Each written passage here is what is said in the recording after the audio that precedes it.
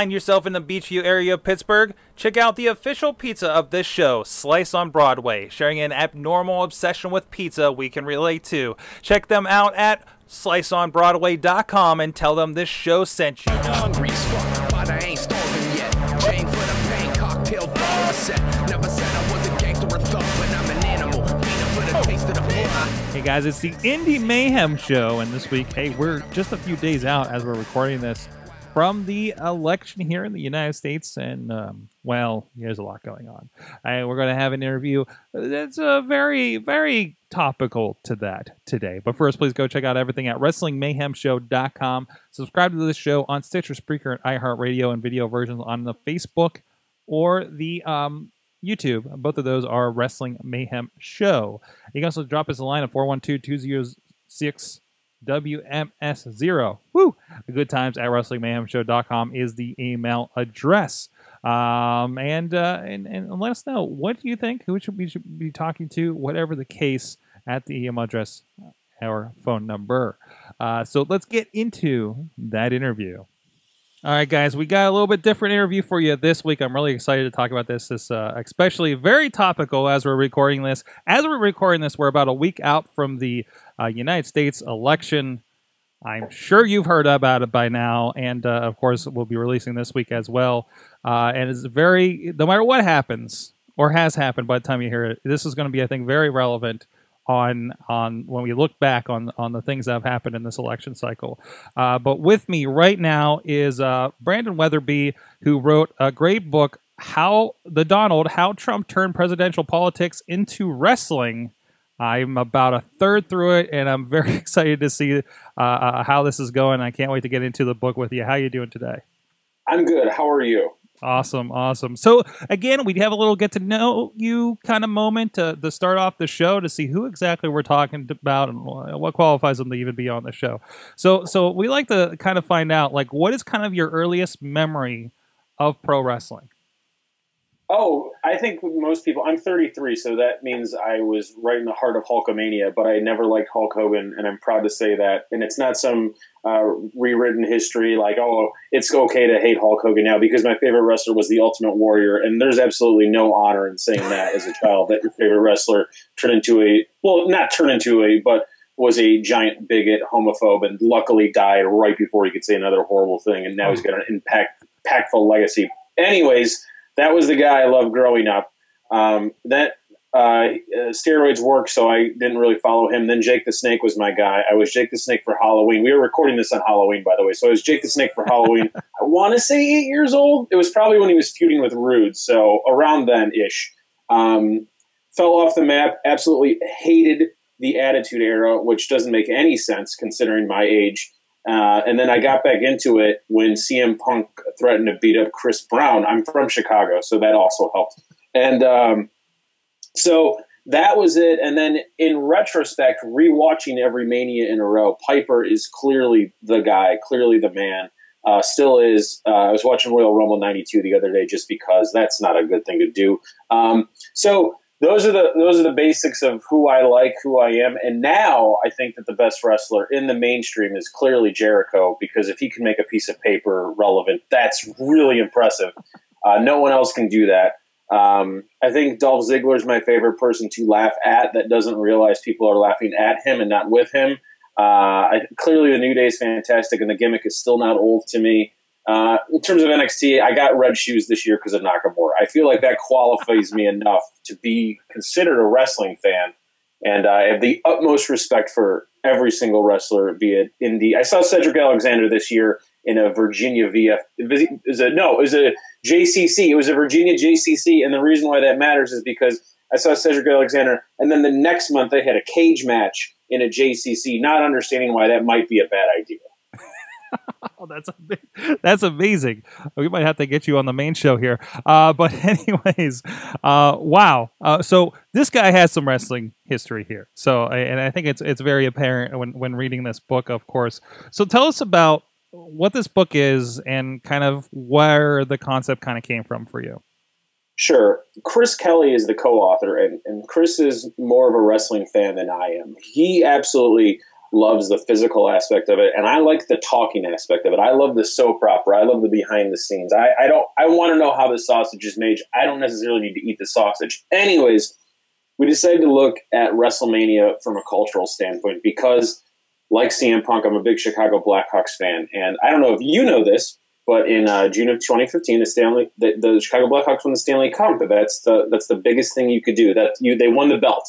And then a few weeks after they got the belt, Patrick Kane was accused of sexual assault.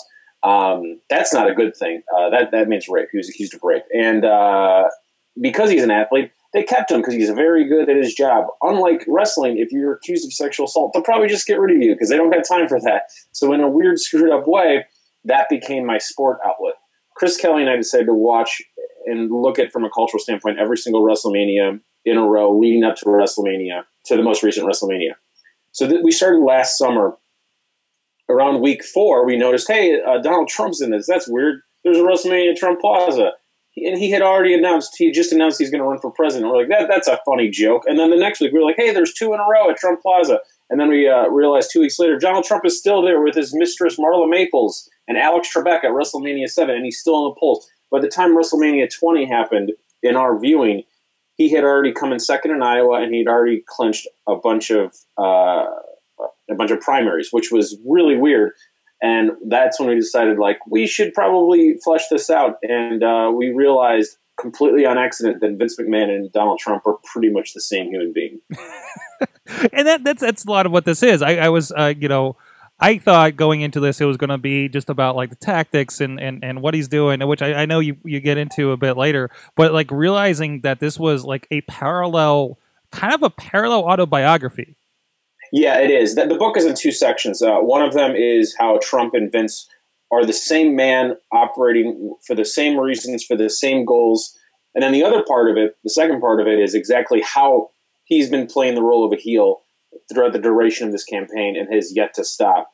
We had to pull the trigger on when to actually publish this thing because it's not over. It's clearly not over. And we kept thinking a pivot was going to come. And we were like, okay, we'll finally publish at the pivot. Ladies and gentlemen, the pivot is not coming for Donald Trump, the political candidate.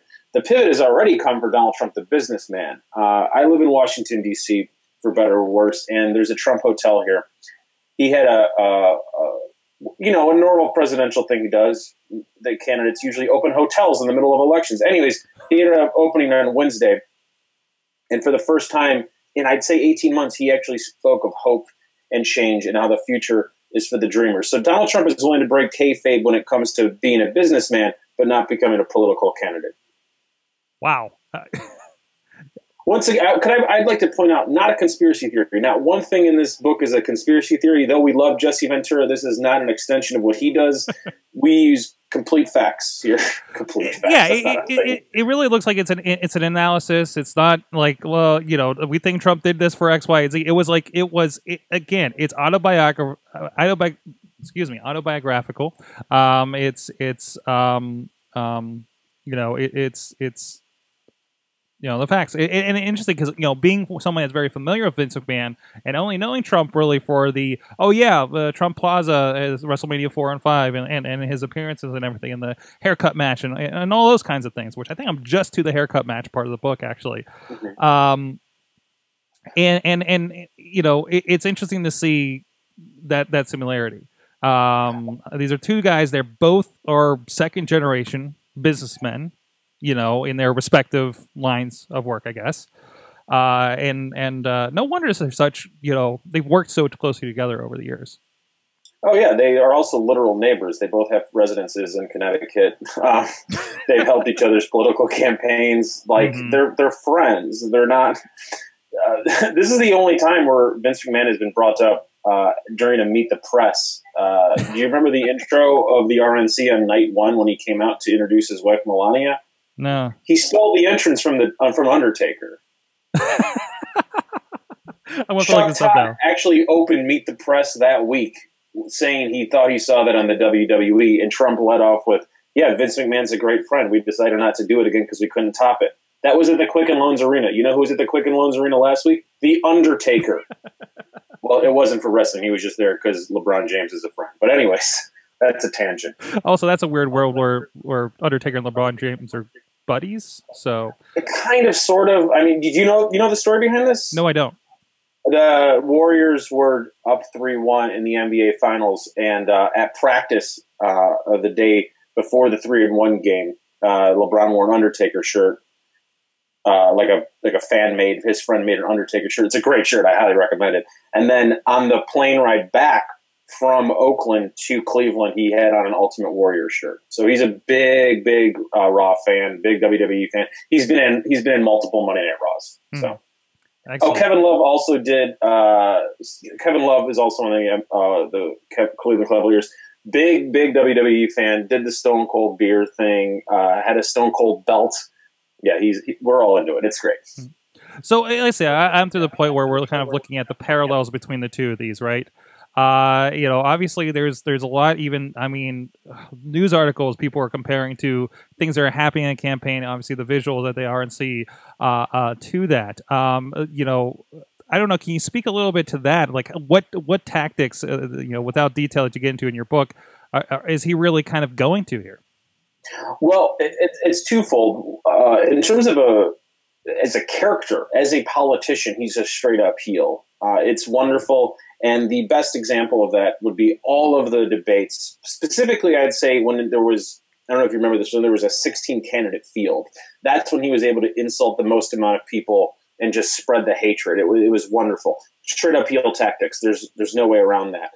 It's absolutely no different than what Stone Cold or The Rock or Piper did. Same thing. When it comes to the money stuff, they're literally friends and they're literally donating to each other's stuff. Last week, the McMahons came out that they donated $5 million to the Trump Foundation. The Trump Foundation was also proven to not actually be a charitable foundation. It's just a way for him to collect money and then spend money on lawsuits. So both financially, they're in bed together, and then as a character, it's the same. The interesting part about this is when Vince McMahon was in the WWE world, in that world, he was never a heel. He was always a face. I don't know if you remember this, but he bought Monday Night Raw. Yeah, when he bought Monday Night Raw, that was a commercial-free edition of Monday Night Raw, and they also literally rained down money on the people at one point. That's not a heel; that's a face. So in the WWE universe, he's a face. He's operating his campaign like a heel. That being said, there was what doesn't make any sense is when he was inducted to the WWE Hall of Fame. This happened in 2013. This was for the WrestleMania at NY/NJ. And he was booed mercilessly throughout the entire induction ceremony, which makes no sense because Trump was never portrayed as anything but a hero. I think this is in the book. I hope this is in the book. Dutch Mantel actually said that Trump stole his gimmick because he watched that match, the Del Rio match, Jack Swagger match, and complimented him after the match, saying, "I love what you did out there." And he jokingly said that that's what the 2016 campaign actually is, which is an extension of Mex American or whatever. That failed gimmick. Wow. I mean, it's something like I've been trying to not pay attention as much as possible to politics and seeing this, but it is something that a lot of us are sitting back and be like, if you can catch those kind of nuances of wrestling and be like, this seems familiar. What about the and I don't know if with the book release it kind of fit into this. What do you see that he expressed in the debates? He never backed down. He never broke character. He never apologized. He did exactly what he's supposed to do. What's the Flair quote? Win, lose, but cheat, always cheat. Something like that. That's the same idea. He never stopped insulting. It was beautiful and brilliant. Also, you lie. The same way you build a feud is the same way he operates. I feel so silly using fake people's names about the most important office in the land, but whatever, because it's all the same. I don't know if you remember the Dean Ambrose Stone Cold podcast that was relatively popular because Stone Cold clearly hates Dean Ambrose. The best part about that was when Ambrose explained how he would build a feud, how he would cut a promo about a feud. He would say, "Hey, your leg's weak. I'm going to attack your weak knee. I'm going to destroy your knee, your knee, your knee, your knee. The same thing with the emails. The emails aren't a thing. No one cares about emails. Have you ever been like, oh, I deleted an email? No one cares. It's not a thing. He made it a thing. He made that storyline work. It's brilliant. Whether you like him or not, you have to appreciate it from a storytelling angle. He's able to continue a narrative that never was really there. Mm-hmm, mm-hmm. And a little bit like he seems to come off as, the best heels are, ones that believe that they're right, flawed or not. And when you watch a Donald's speech, it's no, he truly, like, he comes off that like, no, this is how I think, no, this is how it is. Mm-hmm. No matter what you think of the facts, or when the facts are completely against him, as you would see in the debate, is like, that's untrue. That's untrue. Who's saying that? Regardless. Yeah. And it weakens, it seems to weaken real concrete facts at this point don't matter. Yeah, it's great. Once you realize that that's the world, the political world is really no different than the squared circle. It's a lot more freeing and fun. None of this matters. It's all the same, but in a good way. We know who the heel is. We know who the face is. I don't know if you're following this. This is going to be in the second edition of the book, but Rhino is actually running for office. Oh, yeah. He was here in Pittsburgh with his vote. He had a tip donation jar at his merch table, and the vote for Rhino, and even Sandman came out with a vote for Rhino shirt. Yeah, he's in hard campaign mode right now. He's running in the 15th district for State House out of Dearborn, and that's an actual race that I'm really interested in. I think that is going to actually have some more real consequences than Trump, because I don't think Trump ever had a chance. I still don't think Trump ever had a chance. That doesn't mean his supporters are wrong in any way. I'm just saying, just statistically and financially, that's how it shakes out. But Rhino, in a small enough House district, he's currently a tag team champion on SmackDown Live. Every single Tuesday, people now see Rhino. People that might have forgotten about Rhino. If Rhino is able to get even 100 more votes because of his appearance is on SmackDown Live, that's enough to sway a House election. Wow. That's fun. That's great. That's amazing. Yeah. So this is the most pro wrestling election cycle probably ever. Yes and no. I mean, literally George Washington wrestled. Literally Abe Lincoln wrestled. Right. But these were this was not fun wrestling. This was more homoerotic stuff than I'd like. Actually, no. It was just homophobic. This is more homoerotic. I want more homoerotic. George W. Bush. Sorry, no, that's correct. That's incorrect. George H.W. Bush was friends with a Texas promoter, good friend. So there's been wrestling connections. Arnold Schwarzenegger, also in the WWE Hall of Fame, also a governor. Clearly, Jesse the Body Ventura. The closest Trump ever came before this election cycle was running in 2000 as part of the Reform Party. He was keeping his seat warm for Jesse. That almost happened. So that might actually be a little bit more wrestling heavy, because at the time the WWE at the time the WWF was a little bit more willing to talk about it. I don't know if you saw recently the gag order Vince kind of gave his wrestlers this week. Oh, really? I wasn't aware of that. That was something I was going to ask about, because it's been interesting that there's not been much commentary or mention given the involvement with the WWE Hall of Famer. Well, Jerry the King Lawler was threatened over Twitter before the first primaries about his support over Trump. So I think since then it's sort of like maybe we shut up about this. Ziggler's in the book. He's come out on record saying that he has no political agenda, because it's not that the WWE told him that he can't or shouldn't, but because he just doesn't want to divide an audience. And I understand that. The New Day's also come out saying that they're definitely not for Trump, but they did not endorse Hillary nor Bernie. This was during WrestleMania. So people are very open and honest about it. The only person that I know for sure has a candidate is Daniel Bryan, the man with multiple concussions. He's endorsing Jill Stein. He's done that on SmackDown Live. 2 SmackDown Lives ago, he was reprimanded off mic for comparing himself to Trump in a negative way and apologizing for that. And John Cena, when he co-hosted the Today Show last summer, spoke out against Trump. So people have said some stuff, but nothing blatant. We haven't seen any impersonators wrestle like we have in years past. But here's a fun fact. Regardless of who wins next week, Tuesday, the president since at least the year 2008 will have appeared on WWE programming, considering Obama, McCain, and Hillary all appeared the night before I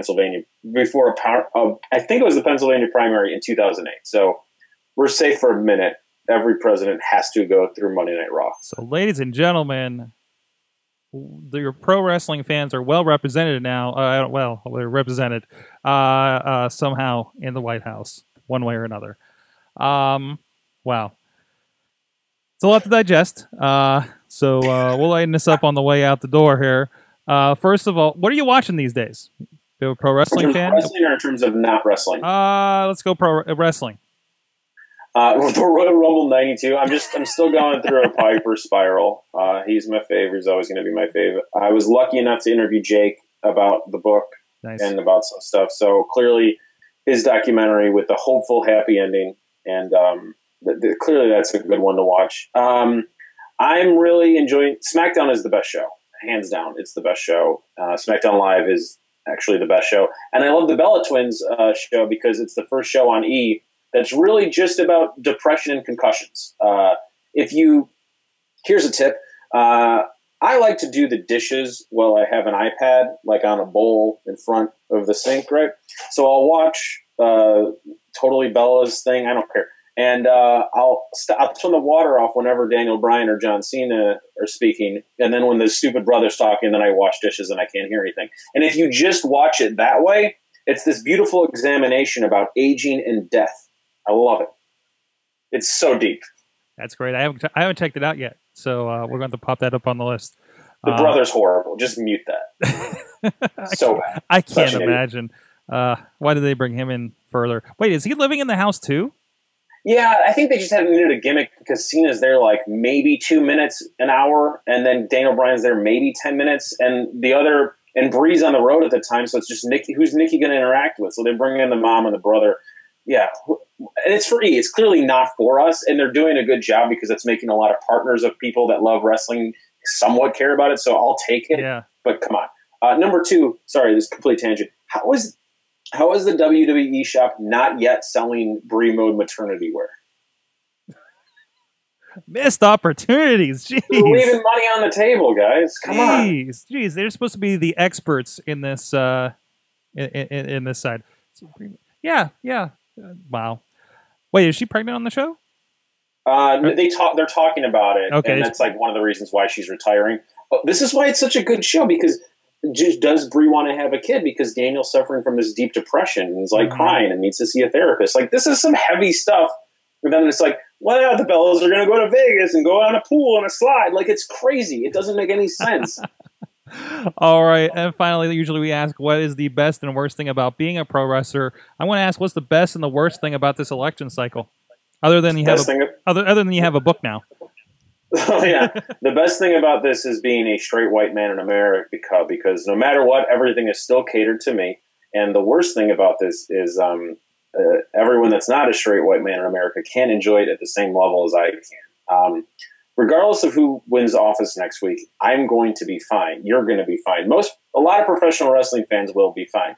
But any Mexican professional wrestling fan, there are a lot of stuff against them. Any woman that's a wrestling fan, that's not a good thing. So I think that this election cycle has been very healthy for the country, but I know I'm in the majority of that. I kind of want to know the enemy. I want to know what they look like. I don't want to just assume everything's okay. Does that make sense? I think so. I hope I didn't refer to 41% of Americans as the enemy because I don't believe in any of that. But just I want the bigotry to be out there so we can move past it. Okay. I believe in the power of positivity. You believe in a little bit of a transparency in what's really going on out there. So, okay. This is probably the deepest of this show that we've ever done in 130 some odd episodes. Sorry? That's fine. That's fine. I knew what I was getting into for this one. So thank you so much for joining us. Everybody, where can people check out the book in any format they want? DonaldTrumpisAWrestler.com. I did not have to buy that from somebody. Chris and I were able to get DonaldTrumpisAWrestler.com. The ebook, the audiobook's there. We have a podcast, a weekly show about the intersections between presidential politics and professional wrestling. So we got a good target audience of about 12 people that are really into both worlds equally. So Yeah, by the way, what's on your screen right now, that's The Rock and Dennis Hastert. He went to jail for fondling kids. He was a wrestling coach. So there's another connection. That's The Rock at the RNC in the year 2000. Oh, no. Oh, no. Yeah. and the podcast is called The Great American Bash. Yeah. So the perfect name for something like this. Thank you so much. Check him out. Brandon Wetherbee. Donald Trump is a wrestler.com. It's been a fantastic read so far, audiobook form, because that's how I roll. So it's just like podcasting, but scripted. Thanks so much. Great talk there. Like I said, really eye-opening as far as what this election kind of resembles and how much influence kind of professional wrestling, or how the similarities between the Donald and Vince and everything. In the meantime, hey, go check them out again at that website that we talked about on Amazon. I've been listening to the audiobook, and it's some good stuff. So if you don't got time to read, you want to get this in before the election or whatever the case, I think it's worthwhile for you. Check out everything again. IndieWrestling.us is where Riz is doing a column around the Indies, so you can see what's going on, what's the important stuff, and of course our good friends with the Renegade Wrestling Alliance, with IWC, with Premier Championship Wrestling out of Cleveland, Vicious Outcast Wrestling over there. Sign up for the newsletter and support all those guys. Support a lot of things going on. This weekend I'll be up in Clearfield, PA. Holy crap. Right up there in central PA, out of the middle of nowhere, for Clearfield Carnage with the International Wrestling Cartel. So if we have any central PA or traveling Mayhemers, please say hi up there. I'll probably be running around because we're going to have a very interesting configuration for our video production for the night. So please go check that out. Go check that out. And, of course, it'll be on DVD and digital download at IndieWrestling.us shortly following the show in the coming weeks. So thank you so much for joining us. Thank you to our guests. We'll see you guys next week on the Indy Mayhem show. I believe we're going to be scheduled to be talking to a very surprising interview. If you've checked out the Twitter Indie Wrestle Life, really good kind of motivational and pro indie wrestling site and Twitter. We got an interview with him coming up very, very soon. Check that out. We'll see you guys next time. And remember to support indie wrestling. You know how I act now. If you got a problem, come and see if I'm a back down. Act wild. Steady sipping Jack now. Show is a member of the Sorgatron Media Podcast Network. Find out more at sorgatronmedia.com.